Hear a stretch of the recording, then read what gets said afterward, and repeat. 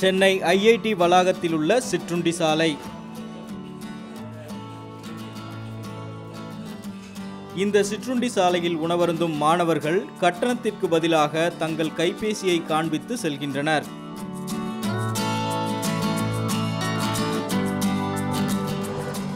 IIT மாணவன் ராஜத் யாதவ் உருவாக்கியுள்ள cellphone செயலி மாணவர்கள் வாங்கும் பொருட்களுக்கு கட்டணத்தை செலுத்திவிடும்.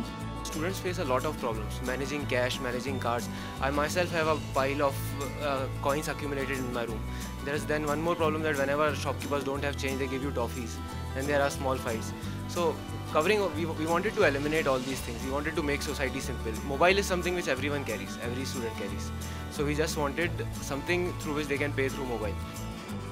IIT வளாகத்தில் செயல்பட்டு வரும் இந்த பேமெண்ட் செயலி மூலம் வங்கி கணக்கிலிருந்து துல்லியமான தொகையை செலுத்த முடியும் என்பதோடு விரைவில் இது வெளியுலகிற்கும் அறிமுகமாக உள்ளது.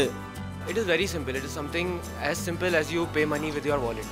So once you can download this app through Google Play Store, and if you want to pay at any store or anywhere, you just take your application out, enter the amount. Say if I bought a pastry for ₹12, I open my application, type in ₹12, and there will be a QR code there. So I just self-scan that QR code at the counter. We have provided phones at all the counters, so we just self-scan the QR code at the counter. உணவகம் முதல் பெரும் வர்த்தகம் வரை இந்த செயலி பயன்பாட்டிற்கு வருமேயாயின் சில்லறை தட்டுப்பாடு இல்லாத நிலை உருவாகும். டேனியலுடன் சேக்பரி, ரெட்பிக்ஸ் நியூஸ்.